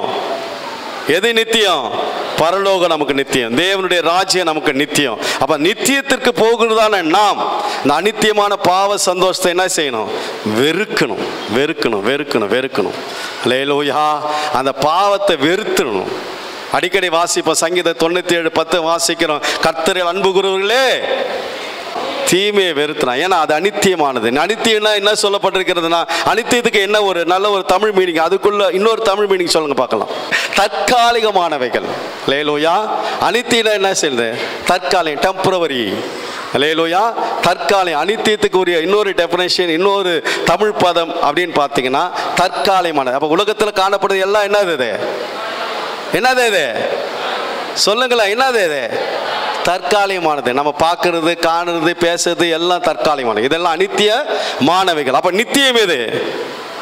பரலோகம். நித்தியமானது எது? அப்ப அதை வாஞ்சிக்கிற நாம என்ன செய்யணும்? பாவத்தை வெறுக்கணும். அல்லேலூயா. அநித்தியமான பாவ சந்தோஷங்கள், தற்காலமான ஏதோ ஒரு நிமிஷத்துக்கு ஏதோ ஒரு 10 நிமிஷம் சந்தோஷம் கொடுக்கிறது, இல்லை ஒரு 5 நிமிஷம் சந்தோஷம் கொடுக்கிறது, இல்லை ஒரு அரை மணி நேரம் சந்தோஷம் கொடுக்கிறது, இவைகள்லாம் நம்ம என்ன செய்யணும்? வெறுத்துடணும். அல்லேலூயா. இதெல்லாம் எப்படிப்பட்டதா? அநித்தியமானது. இவைகள் என்ன செய்யுது? நம்ம அங்க கொண்டு போகாது, நித்தியத்துக்கு கொண்டு போகாது. அல்லேலூயா. மேன்மை நம்ம என்ன செய்யக்கூடாது? பரலோகத்துக்கு கொண்டு போகாது. அது வெறுக்கணும். இரண்டாவது என்ன செய்யணும்? பாவத்தை வெறுக்கணும். அநித்தியமான பாவ சந்தோஷத்தை நாம் வெறுக்கிறவர்களாய் காணப்படும். 2 கொரிந்தியர் 6ஆம் அதிகாரம் 17 வாசி. ஆனபடியால் நீங்கள் அவர்கள் நடுவிலிருந்து புறப்பட்டு பிரிந்து போய் அசுத்தமானதை தொடாதீர்கள். இந்த உலகத்திலே நாம வாழ்ந்தாலும் இந்த உலகத்துக்கு உரியவர்கள் நாம் அல்ல. அல்லேலூயா. ஆமென். இந்த உலகத்துல நம்ம வாழ்றோம், இந்த உலகத்தோடு நாம் ஒத்த வேஷம் தரிக்க கூடாது. அல்லேலூயா. நாம் இந்த உலகத்துக்கு உரியவர்கள் அல்ல அல்ல அல்ல. அல்லேலூயா. நாம் உன்னதத்துக்கு உரியவர்கள், அந்த பரலோகத்துக்கு உரியவர்கள், நித்தியத்துக்கு உரியவர்கள். அப்ப நித்தியத்துக்கு உரியவர்களாகிய நாம் என்ன செய்யணுமா? உலகத்தார் செய்கிறதான அந்த பாவத்தை, உலகத்தார் செய்கிற அந்த காரியத்தை செய்து அவர்களோடு நாம் என்ன செய்யக்கூடாது? ஐக்கியப்படக்கூடாது. அநேக காரியங்களை சொல்லிட்டு அவர் முடிக்கும் போது சொல்ல, ஆனபடியால் நீங்கள் அவர் நடுவிலிருந்து புறப்பட்டு போய் அசுத்தமானதை தொடாதிருங்கள். அல்லேலூயா, அல்லேலூயா. இன்னும் வாசினா தெரியும். 7:1 வாசி பார்க்கலாம். இப்படிப்பட்ட வாக்குத்தத்தங்கள் நமக்கு உண்டாயிருக்கிறபடியினால பிரியமானவர்களே, பிரியமா சபைக்கு சொல்ற பாருங்க, பிரியமானவர்களே, மாம்சத்திலும் ஆவியிலும் உண்டான எல்லா அசுசியும் நீங்க, எல்லா மாம்சத்திலும் ஆவியிலும் உண்டான எல்லா அசுசியும் நீங்க நம்மை சுத்திகரித்துக் கொண்டு பரிசுத்தமாகுதலை தெய்வ பயத்தோடு பூரணப்படுத்த கடவும். ஆமென். அல்லேலூயா. தேவ பயத்தோடு ஒவ்வொரு நாளும் பரிசுத்தமாகுதலை தேவ பயத்தோடு நாம் என்ன செய்யணுமா? பூரணத்தை நோக்கி ஓடிக்கொண்டிருக்கணும். அல்லேலூயா. இதெல்லாம் அனித்தியம், காண்கிற எல்லாம் அனித்தியம், இத பாவங்கள் அனித்தியம், காண்கிற எல்லாம் அனித்தியம் என்று சொல்லி நம்முடைய சிந்தையில ஏற்படுத்தி நம்ம என்ன செய்யணும்? அவைகளுக்கெல்லாம் விலகி ஓடி நம்ம பூரணத்துக்குள்ளாய் நம்ம கொண்டு போகணும். அல்லேலூயா. அனித்தியமான பாவ சந்தோஷத்தை பார்க்கல என்ன செய்யலாம்? அவைகள்லாம் வெறுத்தான், மோசே வெறுத்தான். நாம எதை வெறுக்கணும்? அனித்தியமான பாவத்தை நாம் என்ன செய்யணும்? வெறுக்கணும். பழைய ஏற்பாட்டு கால பரிசுத்தவான், பழைய ஏற்பாட்டு காலத்தில் வாழ்ந்த பரிசுத்தவானுக்கு அப்படிப்பட்டதான ஒரு வைராக்கியம் நோக்கம் என்றால், புதிய ஏற்பாட்டு காலத்தில் வாழ்ந்து கொண்டிருக்க நாம இன்னும் வைராக்கியமா வாழணும். ஆமென். அப்போ அனித்தியமான பாவ சந்தோஷம் இருக்கணும். அவர் என்ன சொல்றாரு பாருங்க, என்ன சார்? உங்க பிரியமானவர்களே, மாம்சத்திலும் ஆவிலும் உண்டான எல்லா அசுசியும் நீங்க நம்மை சுத்திகரித்துக் கொள்ளணும். ஒவ்வொரு நாளும் நம்ம என்ன செய்யணும்? சுத்திகரிப்புக்குள்ளாய் கடந்து போகணும். நம்மை பாதுகாத்துக் கொள்ளணும், பரிசுத்தத்தை பாதுகாத்துக் கொள்ளணும். அதான் பரிசுத்தமாகுதலை நீங்க என்ன செய்யுங்க? தெய்வ பயத்தோடு பூரணப்படுத்தணுமா? அல்லேலூயா. அப்ப நம்ம எதுக்காக அழைக்கப்பட்டிருக்கிறோம்? எதற்காக அழைக்கப்பட்டிருக்கிறோம்? அந்த உன்னதத்தை அடையும்படி அழைக்கப்பட்டிருக்கிறோம். அல்லேலூயா. நிலையான நகரத்துக்காக நாம் அழைக்கப்பட்டிருக்கிறோம். நிலையான நகரம் இங்கே இல்லை, அந்த நிலையான நகரத்துக்காக நாம் அழைக்கப்பட்டிருக்கிற பரிசுத்தவான்களே நம்ம பரிசுத்தமாகுதல் என்ன செய்யணும்? பரிசுத்தமாகுதலை தெய்வ பயத்தோடு பூரணப்படுத்தணும். ஒவ்வொரு நாள் ஆண்டவரே, என்னுடைய சிந்தையில், என்னுடைய செயலில், என்னுடைய பார்வையில், என்னுடைய செய்கையில், என்னுடைய நடக்கையில், என்னுடைய பேச்சில் பரிசுத்தம் இருக்கணும் ஆண்டவரே. அல்லேலூயா. பரிசுத்தமாகுதலை தெய்வ பலத்தோடு என்ன செய்யணுமா? பூரணப்படுத்தணும். ஒவ்வொரு நாளும் நம்ம பரிசுத்தத்துக்கு மேல பரிசுத்தம், பரிசுத்தத்துக்கு மேல பரிசுத்தம், கண்களில் பரிசுத்தம், வார்த்தையில பரிசுத்தம், சிந்தையில பரிசுத்தம், செயலிலே பரிசுத்தம். அல்லேலூயா. எல்லாம் நம்ம என்ன செய்யணும்? பரிசுத்தத்தை நோக்கி நாம் செயல்படலாய் காணப்பட வேண்டும். அல்லேலூயா. இன்னும் எடுத்து வாசி பார்க்கலாம். அதான் நமக்கு நன்றாக தெரியும். யோசேப்பு என்ன செய்யணும்? அந்த பாவத்திலிருந்து விலகி ஓடலாம். பினகாசை குறித்து நமக்கு நன்றாக தெரியும். அவன் பாவத்துக்காக எதிர்த்து நின்றவன். அல்லேலூயா, அல்லேலூயா. அப்ப நாம இந்த உலகத்தில் வாழ்ந்தாலும் அவர்களின் நடுவிலிருந்து புறப்பட்டு போய் அசுத்தமானதை தொடாதிருங்கள், தொடக்கூடாது. அல்லேலூயா. பாவத்துக்கு நமக்கு சம்பந்தம் இல்லை, பேலியாளுக்கு நமக்கு சம்பந்தம் இல்லை, பரிசுத்தத்துக்கு அசுத்தத்துக்கு சம்பந்தம் இல்லை. அல்லேலூயா. நாம பரிசுத்தவான்களாய் ஆகும்படியாய் அந்த நகரத்துக்கு அழைக்கப்பட்ட தேவ ஜனங்களாக நாம் பரிசுத்தத்தின் மேல் பரிசுத்தம் அடைந்த பரிசுத்தமாகுதலை தெய்வ பயத்தோடு என்ன செய்யணுமா?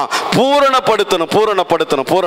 எடுத்து வாசிக்கலாம். எபிரேயர் 3ஆம் அதிகாரத்தில் 12-13 வசனம் வாசிக்க பார்க்கலாம். சகோதரரே, ஜீவனுள்ள தேவனை விட்டு விலகுவதற்கு ஏதுவான அவிசுவாசமுள்ள பொல்லாத இருதயம் உங்களில் ஒருவனுக்குள்ளும் இராதபடிக்கு நீங்கள் எச்சரிக்கையாய் இருந்து உங்களில் ஒருவனாகிலும் பாவத்தின் வஞ்சனையினாலே கடினப்பட்டு போகாதபடிக்கு இன்று எண்ணப்படுவளவோ நாடோறும் ஒருவருக்கொருவர் புத்தி சொல்லுங்கள்.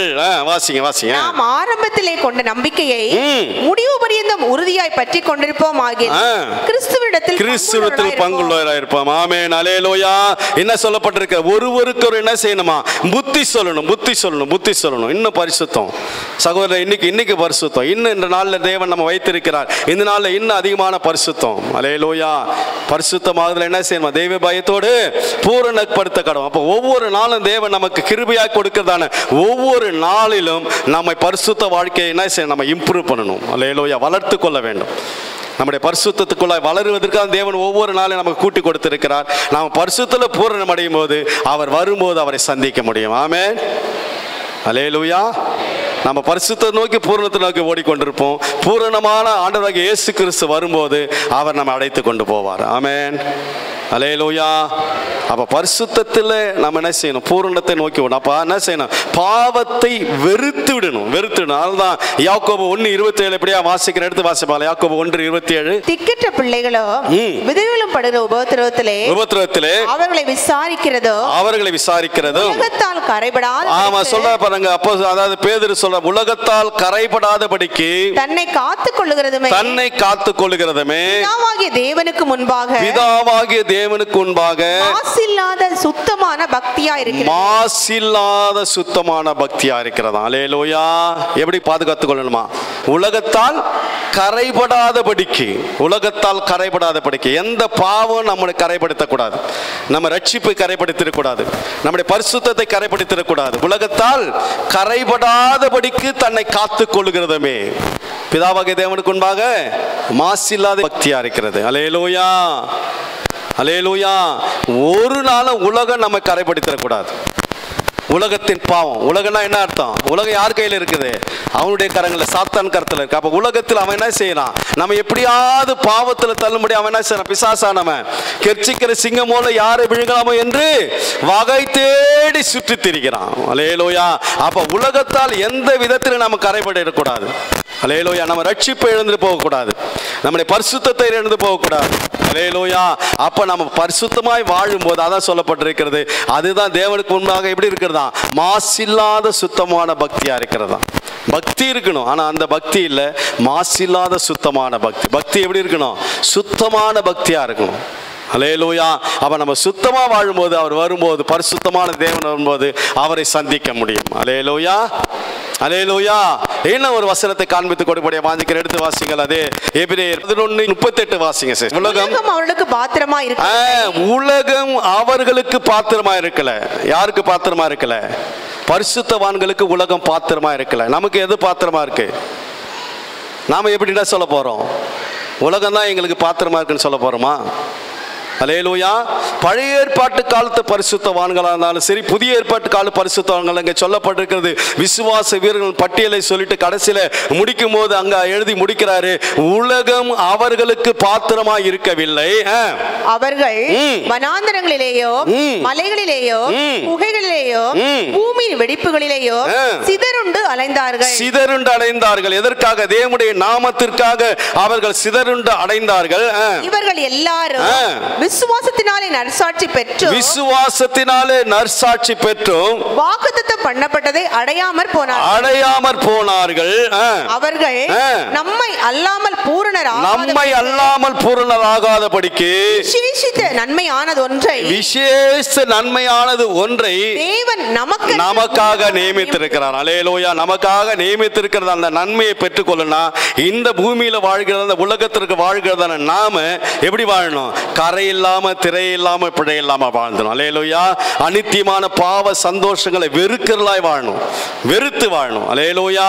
அதான் சொல்லப்படி. இதெல்லாம் சொல்லிட்டு அப்புறம் கீழே வந்து சொல்றார். வாசிங்க அடுத்த வசனத்தை வாசிங்க. 12ல இருந்து வாசிங்க. மேகம் போன்ற இத்தனை திரளான சாட்சிகள் நம்மை சூழ்ந்து கொண்டிருக்க பாரமான யாவற்றையும் நம்மை சுற்றி நெருங்கி இருக்கிற பாவத்தையும் நம்மை சுற்றி என்ன நெருங்கி இருக்கிறதா? பாவம் நெருங்கிற உலகத்துல இந்த பூமியில நம்ம எங்க திரும்பி பார்த்தாலும் பாவம் நம்ம சுற்றி இருக்கிறது. விசுவாசத்தை துவக்குகிறவரும் முடிக்கிறவருமாய் இருக்கிற இயேசுவை நோக்கி நமக்கு நியமித்திருக்கிற ஓட்டத்திலே பொறுமையோடு ஓடக்கடவோம். தமக்கு முன் வைத்திருந்த அவரை யாரு? ஆண்டவராக இயேசு கிறிஸ்து தமக்கு முன் வைத்திருந்த சந்தோஷத்தின் பொருட்டு அவமானத்தை எண்ணாமல் சிலுவையை சகித்து தேவனுடைய சிங்காசனத்தின் வலது பாரசத்தில் வீற்றிருக்கிறார். ஆகையால் நீங்கள் இளைப்புள்ளவர்களாய், சபைக்கு எழுதும்போது சொல்ற, ஆகையால் நீங்கள் இளைப்புள்ளவர்களாய் உங்கள் ஆத்துமாக்களில் சோர்ந்து போகாதபடிக்கு நமக்கு விரோதமாய் பாவிகளால் செய்யப்பட்ட இவ்விதமான விபரீதங்களை சகித்த அவரையே நினைத்துக் கொள்ளுங்கள். யாரையே நினைத்துக் கொள்ளுங்க? ஆண்டவராகிய இயேசு கிறிஸ்துவையே நினைத்துக் கொள்ளுங்கள். ஆமென். அல்லேலூயா. அப்ப அவரை நாம நினைச்சுக்கிட்டோம்னா நம்ம ஓடுற ஓட்டம் ஜெயமா ஓடி முடிப்போம். அல்லேலூயா. பாவம் இல்லாம ஓடி முடிப்போம். அல்லேலூயா. சுற்றி நெருங்கி நிற்கிற பாவத்தை தள்ளி விட்டு ஓடுவோம். அல்லேலூயா. எங்க எதை நோக்கி ஓடுவோம்? விசுவாச துவைக்கின முடிக்கிற அவரை நோக்கி ஓடுவோம். அல்லேலூயா. விசுவாச நம்மளை துவைக்கிறவர் யாரு?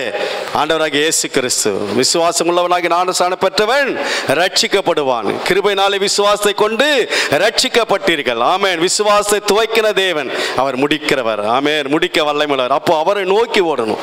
எப்ப அவர் முடிப்பாரு? அவரை நோக்கி பாவத்தை சுற்றி நிற்கிற பாவத்தை தள்ளிவிட்டு, உலகத்தில் காணுகிறதான எல்லா பாவமான காரியங்களை தள்ளிவிட்டு அவரை நோக்கி ஓடும்போது அவர் எப்படி ஓட்டத்தை ஓடி முடித்தாரோ அப்படியாக நாமும் ஓடி முடிக்க தேவனாய் கர்த்தர் நமக்கு கிருபை தருவார். ஆமென். அல்லேலூயா. முதலாவது மோசே என்ன செஞ்சான்? மேன்மையை வெறுத்தான். ஆமென். நாம என்ன வெறுக்கணும்? நமக்கு எது மேன்மையா இருக்க எல்லாத்தையும் வெறுத்துடணும். இரண்டாவது மோசே எதை வெறுத்தான்? பாவத்தை வெறுத்தான். என்ன பாவம் சொல்லியிருக்கான்? அனித்தியமான பாவம். அந்த சேர்த்துங்க, அனித்தியமான பாவத்தை வெறுத்தான். பாவம் அது அனித்தியமான பாவம். அனித்தியமான என்னது? தற்காலிகமானது, டெம்பரவரி, நிரந்தரமானது அல்ல. அல்லேலூயா. எது நிரந்தரம்? நித்தியம் தான் நமக்கு நிரந்தரம். தேவராஜ்யம் தான் நமக்கு நிரந்தரம். அல்லேலூயா. அந்த பாவத்தை வெறுக்கணும். மூன்றாவது அவனை குறித்து, மோசேயை குறித்து என்ன சொல்லப்படும்? அவன் எதை வெறுத்தான்? மோசே எதை வெறுத்தான்? நாம எதை வெறுக்கணும்? எடுத்து வாசி பார்க்கலாம். அதே எபிரேயர் 11:26 வசனத்தை வாசிங்க. இனி வரும் பலன் மேல் நோக்கமாயிருந்து, அவன் இவைகள்லாம் வெறுக்கிறதுக்கு காரணம் இனி வரும் பலன் மேல் நோக்கமாயிருந்து எகிப்திலுள்ள பொக்கிஷங்களிலும் கிறிஸ்துவின் நிமித்தம் வரும் நிந்தையை அதிக பாக்கியம் என்று எண்ணினான். அதிக பாக்கியம் என்று எண்ணினான். இப்ப மோசே எதை வெறுத்தான்? எகிப்தில் உள்ள பொக்கிஷத்தை வெறுத்தான். அல்லேலூயா. எகிப்தில் உள்ள என்னத்தை வெறுத்தானா? பொக்கிஷத்தை வெறுத்தான். ஐஸ்வர்யத்தெல்லாம் வெறுத்துட்டான். அவனுக்கு எத்தனை டன் கணக்கில் கோல்டு இருந்ததான்? டன் கணக்கில் கோல்டு இருந்ததான். அல்லேலூயா. இப்ப கால் சவரனை போட்டுக்கிட்டே நம்ம ஆடிட்டு இருக்கிறோம். அல்லேலூயா. இப்ப எவ்வளவு சேரலாம்? ஒரு கால் சவரன், அரை சவரன், முக்கால் சவரன், முழு சவரனை போட்டுக்கிட்டே நம்ம ஆடிட்டு இருக்கிறோம். அதை வெறுக்க நம்மளால முடியல. உங்களை யாரும் குறை சொல்லலை, மோசேயை குறித்து சொல்கிறேன். அல்லேலூயா. நீங்கள் வெறுக்கும் போது நீங்கள் வெறுத்துங்க, கர்த்தர் உங்களோட இடைப்பட்டால் நீங்கள் வெறுத்துறீங்க. அல்லேலூயா. அவன் சொல்கிறான், அவனை குறித்து சொல்லப்பட்டிருக்கு, எகிப்தில் உள்ள பொக்கிஷத்தை வெறுத்தான். அல்லேலூயா. அதெல்லாம் அவனுக்கு மேன்மையா என்னலை? அந்த பொக்கிஷம் அவனுக்கு மேன்மையான இல்லை. இப்போ நமக்கு ஏதாவது ஒரு பொக்கிஷம் நம்ம வெறுக்க முடியுதா? வெறுக்கிறோமா? உங்களுக்கு எது பொக்கிஷம்? உங்களுக்கு எது பொக்கிஷம்? எது பொக்கிஷம்? பொக்கிஷத்தை வெறுக்கிறோமா? அவன் வெறுத்துட்டான். எதை வெறுத்துட்டான்? கோல்டை வெறுத்துட்டான். டன் கணக்கில் கோல்டு இருந்ததான். அப்போ அவன் எத்தனை வெறுத்தான்? கோடீஸ்வரனுக்கு கோடீஸ்வரனா இருந்திருப்பான் போலது. எல்லாத்தையும் வெறுத்துட்டான். எதை வெறுத்துட்டான்? எல்லாத்தையும் வெறுத்துட்டான். எதை வெறுத்துட்டான்? எதை வெறுத்தான்?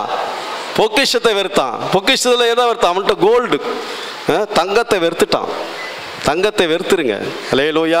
உங்கள் தங்கம் உங்களுக்கு துருப்பிடித்து என்ன சொல்ற சாட்சியாக இருக்கக்கூடாது. கர்த்தர் நியாயத்தீர்ப்பினாலும் உங்களுக்கு சாட்சி சொல்லக்கூடாது. பயமுறுத்தலை, வசனத்தை சொல்கிறேன். யாரும் பயமுறுத்ததுக்கு நாங்கள் நிற்கல, கர்த்தருடைய வசனத்தை சொல்லி உங்களை எச்சரிக்கிறேன். அல்லேலூயா. அப்போ அவன் என்ன செய்கிறான்? அவன் என்ன செய்ய எதை வெறுத்தானா? அவன் பொக்கிஷங்களை வெறுத்தான். எகிப்தில் உள்ள பொக்கிஷங்களை வெறுத்து தேவ ஜனங்களோட துன்பத்தை அனுப்புவதையே தெரிந்து கொண்ட மோசே. அப்போ பொக்கிஷத்தை வெறுத்தான். பொக்கிஷத்தை வெறுத்த மோசே. அதனால தான் சொல்லப்பட்டிருக்கிறது. இன்னும் ஆபிரகாமை குறித்து நம்ம வாசிப்போம் என்றால் நமக்கு எல்லாம் தெரிந்த சம்பவம். அவருடைய காரியங்களை அதே அதிகாரத்தில் 9-10 வசனம் வாசிக்க பார்க்கலாம். 11:9-10. விசுவாசத்தினாலே அவன் வாக்குத்தத்தம் பண்ணப்பட்ட தேசத்திலே பரதேசியை போல சஞ்சரித்தான். பூமி தாங்கக்கூடிய ஆஸ்திக்கு சொந்தக்காரனாகிய ஆபிரகாம் பரதேசியை போல சஞ்சரித்து அந்த வாக்குத்தத்தத்திற்கு உடன் சுதந்திரராகிய ஈசாக்கோடும் யாக்கோபோடும் கூடாரங்களிலே கூடாரங்களே குடியிருந்தான். ஏன் அப்படி குடியிருந்தான்னு பாத்தீங்கன்னா வாசிங்க அடுத்த வசனம். தேவன் தாமே கட்டி உண்டாக்கின அஸ்திபாரங்கள் நகரத்துக்கு அவன் காத்திருந்தபடினால பூமியில் எப்படி இருந்தானா? பரதேசியா சஞ்சரித்திருந்தான். அல்லேலூயா. கரங்கள் தட்டி அவன் நாமத்தை உயர்த்தலாமா? அல்லேலூயா. ஆபிரகாம் எப்படி வந்த? பழைய ஏற்பாட்டுக்கு பல பரிசுத்தவான். அவர் என்ன சார்? ஆபிரகாம் போனாரா? பரலோகத்துக்கு போனார். ஏற்கனவே உங்களுக்கு சொல்லியிருக்கிறேன். அவர் பரலோகத்தில் லாசரு ஆபிரகாம் மடியில இளைப்பாரி கொண்டிருந்தான். அப்போ அவன் வாஞ்சித்தது தேவன் கட்டி உண்டாக்கின அஸ்திபாரம் நகரத்துக்கு காத்திருந்த ஆபிரகாம். அல்லேலூயா.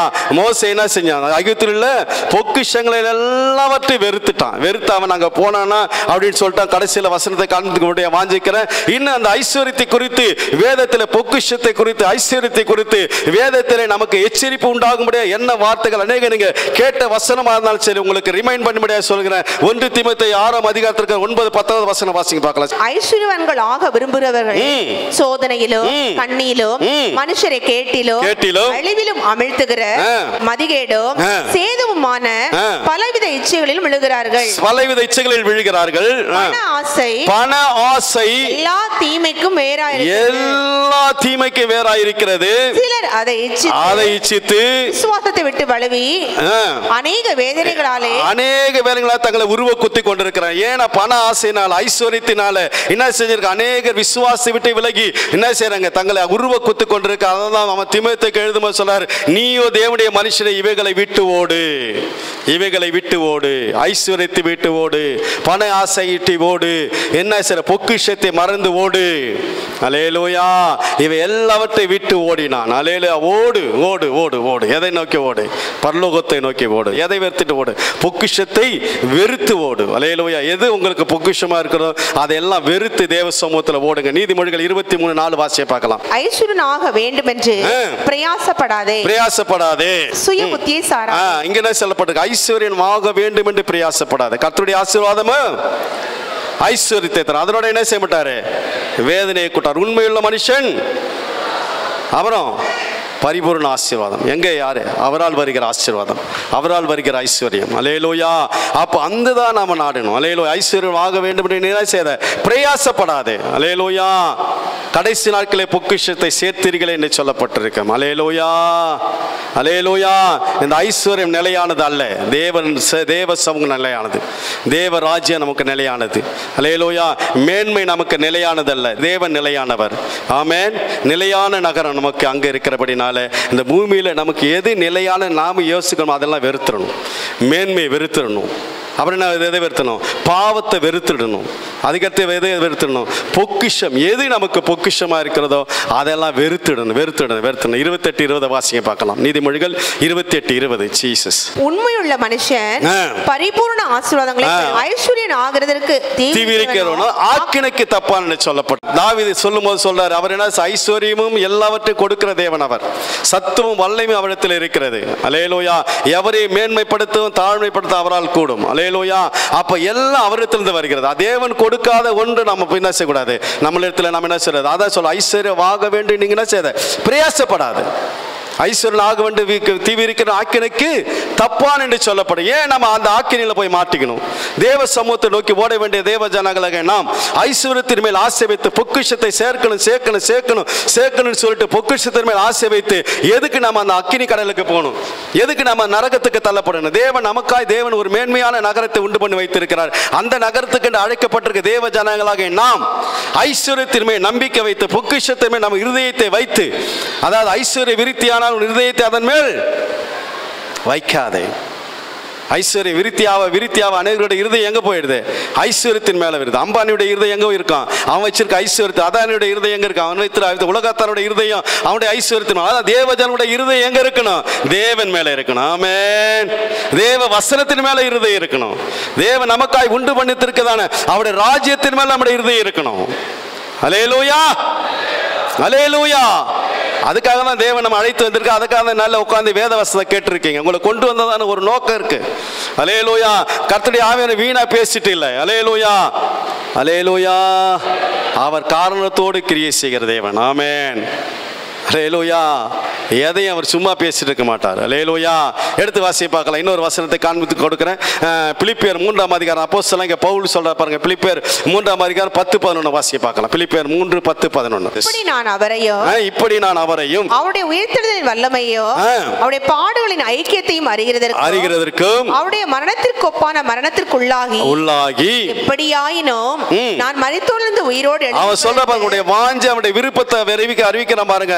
நான் எப்படியாவது அவருடைய உயிர்த்தெழுதலின் வல்லமை அறிக்க அவருடைய பாடுகள் ஐக்கியத்தை அறிகிறதற்கும் அவருடைய மரணத்திற்கு ஒப்பான மரணத்துக்குள்ளாகி எப்படியாயினும் நான் மரித்தோரிலிருந்து உயிரோடு எழுந்திருப்பதற்கு அவர் வரும்போது உயிரோடு எழுந்திருப்பதற்கு தகுதி ஆகும்படிக்கு அவருக்காக இயேசுவுக்காக அவர் அறிகிற அறிவின் மேன்மைக்காக அவருக்காக எல்லாவற்றையும் நஷ்டம் என்று எல்லாவற்றையும் நஷ்டம் என்று விட்டேன், குப்பையுமாக எண்ணுகிறேன். குப்பையுமாக எண்ணுகிறேன். கரங்கள் தட்ட நாமத்தை உயர்த்தலாமா? எது குப்பை? உலகத்திற்கான பொக்கிஷெல்லாம் குப்பை, உலகத்திற்கான ஐஸ்வர்யெல்லாம் குப்பை. அவன் அதை தான் வெறுத்தான், அதை தான் அவன் மீன் பண்ணுறான். அப்போஸ்தலனாகிய பவுல் அதை தான் மீன் பண்ணுறான். எனக்கு ஐஸ்வர்யம் வேணும், அதை வேணும், இதை வேணும்னு சொல்லலை. அவன் என்ன செய்கிறான்? அவன் தரித்திர நிர்மல வாழ்ந்தான், நிர்மாணமாய் பட்டினியில் பசியில் அநேக முறை நிர்வாணத்தில் இருந்தேன், அநேக முறை நான் பட்டினியில் இருந்தேன், தாகமாயிருந்தேன், இப்படிலாம் வாழ்ந்தான். ஏன்? தேவனுக்காக, அவர் அறிகிற அறிவின் மேன்மைக்காக, உயிரோடு எழுந்திருப்பது தகுதியாகும்படியாக, அந்த ராஜ்யத்தை வாஞ்சித்தபடியினால அவன் சொல்றான், எல்லாவற்றையும் நான் என்ன செய்கிறேன்? நஷ்டம் என்று விட்டேன், இதையெல்லாம் குப்பையாக எண்ணுகிறேன். அல்லேலூயா. நம்ம குப்பையா எல்லாம் எதுவுமே நமக்கு மேன்மையா இருக்காது. அல்லேலூயா, அல்லேலூயா. இந்த பொக்கிஷெல்லாம் எனக்கு குப்பை அப்படின்னு நாம யோசிச்சோம்னா நீங்க முடிவு பண்ணிக்க வேண்டியதுதான். அல்லேலூயா. எதுவும் நம்ம என்ன செய்யாது, நம்ம என்ன செய்யுது? மேன்மைப்படுத்தாது. இதுதான் நம்ம இப்படின்னா, இதுதான் எனக்கு அதாவது பொக்கிஷம் அப்படின்னு நம்ம நினைச்சோன்னா அது குப்பை. அல்லேலூயா. அப்போஸ்தலனாகிய பவுல் சொல்றார், எல்லாவற்றையும் நான் என்ன செய்கிறேன்? குப்பையா எண்ணுகிறேன், குப்பையா எண்ணுகிறேன். அல்லேலூயா. முதலாவது நம்ம என்ன வாசித்தோம்? நிலையான நகரம் நமக்கு இங்கே இல்லை, வரப்போகிறதை நாடி தேடுகிறேன். என்ன வரப்போகுது? தேவனுடைய ராஜ்யம் வரப்போகுது. ஆண்டவராகிய இயேசு வரப்போகிறார். அவரை நம்ம சந்திக்கணும், அவரை நம்ம தரிசிக்கணும், அந்த ராஜ்யத்துக்குள்ள போகணும். அப்படி போகணும்னா வாஞ்சித்து அவனுடைய செயலை குறித்து நம்ம பார்த்தோம். மோசே தேவனுடைய ராஜ்யத்தை வாஞ்சித்தான், தேவனுக்காக செயல்பட விரும்பினான். அதனால் அவன் என்ன செஞ்சான்? முதலாவது என்ன செஞ்சான்? மேன்மையை வெறுத்தான். இரண்டாவது எதை வெறுத்தான்? பாவத்தை. எந்த பாவம்? அநித்தியமான பாவத்தை வெறுத்தான். மூன்றாவது எதை வெறுத்தான்? பொக்கிஷத்தை, எகிப்தில் உள்ள பொக்கிஷங்களை எல்லாவற்றையும் வெறுத்த அவன் வாஞ்சித்ததை அடைந்தானா? போனானா? போனான். எடுத்து வாசியை பார்க்கலாம். எடுத்து வாசிகள். மத்தேயு 17ஆம் அதிகாரத்தில் 1வது வசனத்தை வாசிங்க. 6 நாளைக்கு பின்பு 6 நாளைக்கு பின்பு இயேசு பேதுருவையும் யாக்கோபையும் அவருடைய சகோதரனாகிய யோவானையும் கூட்டிக் கொண்டு தனித்திருக்கும்படி உயர்ந்த மலையின் மேல் போய் அவர்களுக்கு முன்பாக மறுரூபமானார். அவர்களுக்கு முன்பாக இயேசு கிறிஸ்து மறுரூபமானார். அவர் முகம் சூரியனை போல பிரகாசித்தது. இயேசு கிறிஸ்துவின் முகம் சூரியனை போல பிரகாசித்தது. அவர் வஸ்திரம் வெளிச்சத்தை போல வெண்மையாயிற்று. அவருடைய வஸ்திரம் வெளிச்சத்தை போல வெண்மையாயிற்று. அப்பொழுது மோசேயும் எலியாவும் அவரோட பேசுகிறாக அவர்களுக்கு காணப்பட்டார்கள். யாருக்கு காணப்பட்டார்கள்? இயேசுவோடு சென்ற சீஷர்களுக்கு, பேதுரு யோவானுக்கும் என்ன செஞ்சிருக்கிறாங்க? காணப்பட்டார்கள். யார் பேசினா? இயேசு கிறிஸ்துவோடு யார் பேசினா? மோசேயும் எலியாவும் பேசுவதாய் காணப்பட்டார்கள். இப்ப சொல்ற பாருங்க, பேதுரு சொல்ல வாசிங்க அடுத்த வசனம். அப்பொழுது பேதுரு இயேசுவை நோக்கி ஆண்டவரே நாம் இங்கே இருக்கிறது நல்லது. உமக்கு சித்தமானால் இங்கே உமக்கு ஒரு கூடாரமும் மோசேக்கு ஒரு கூடாரமும் எலியாவுக்கு ஒரு கூடாரமாக 3 கூடாரங்களை போடுவோம் என்றார். கரங்களை தட்டி அவர் நாமத்தை உயர்த்தலாமா? வாஞ்சித்த மோசே தேவன் அவர் சமூகத்தில் அழைத்துக் கொண்டார். அல்லேலூயா. வாஞ்சித்த ஆபிரகாம் தேவ சமூகத்திலே கடந்து போனான். அல்லேலூயா. வாஞ்சித்த நாம் என்ன செய்ய போறோம்? நாம என்ன வாஞ்சிக்க போறோம்? நாம எதை வாஞ்சிக்கணும்? வாஞ்சிக்கிற நாம எப்படி வாழணும்? மேன்மையை வெறுக்கணும். மோசே மேன்மையை வெறுத்தான். என்ன நிறைய வசனங்களை காண்பித்து கொடுக்கலாம், நேரம் இல்லை, அதனால் முடிக்கும்படியாக வாஞ்சிக்கிறேன். மோசே மேன்மையை வெறுத்தான், ஆபிரகாம் மேன்மையை வெறுத்தான். பழைய ஏற்பாட்டு கால பரிசுத்தவான்காலும் சரி, புதிய ஏற்பாட்டு அந்த பரிசுத்த பவுல் மேன்மையை வெறுத்தான். நான் கர்த்தருடைய நாமத்தை குறித்தே மேன்மை பாராட்டுன்னு சொன்னவன். ஐஸ்வர்யவான் தன் ஐஸ்வர்யத்தை குறித்து மேன்மை பாராட்ட வேண்டாம். அவர் என்ன சொல்லப்பட்டிருக்கிறது? இன்னும் நிறைய காரியங்களை மேன்மை பாராட்ட, எதெல்லாம் மேன்மை பாராட்டக்கூடாது என்று சொல்லி அநேக காரியங்கள் வேதத்தில் சொல்லப்பட்டிருக்கிறது. அல்லேலூயா. அப்போ நம்ம மேன்மை பாராட்ட எதை குறித்து நம்ம மேன்மை வெறுத்தான் மோசே. நித்தியமான பாவத்தை வெறுத்தான். பொக்கிஷத்தை, எகிப்திலுள்ள பொக்கிஷங்களை வெறுத்தான். தேவ ஜனங்களோட துன்பத்தை தெரிந்து கொண்ட மோசேயை கர்த்தர் அவர் சமூகத்திலே சேர்த்து கொண்டார். அல்லேலூயா. நிலையான நகரம் நமக்கு இங்கே இல்லை, வரப்போகிறதை நாடி தேடுகிறோம். அல்லேலூயா. வரப்போகிற நகரம் எது? அவர் வருகையில் அவரை சந்திப்போம். அல்லேலூயா. கர்த்தர் அப்படிப்பட்டதான கிருபை நமக்கு தரும். எல்லாரும் முழங்கால் படியிட்டு தேவ சமூகத்தில் நம்ம அர்ப்பணிக்கலாம். ஆண்டவரே, நிலையான நகரம் இங்கே இல்லை, வரப்போறதை நாடி தேடுகிறோம்னு சொல்லி எங்களோடு நாளே பேசியிருக்கிறீங்க. ஆண்டவரே, நிலையான நகரத்தை வாஞ்சித்த மோசேயுடைய காரியத்தை குறித்து எங்களோடு நாளே திட்டம் தெளிவாய் பேசினீங்க.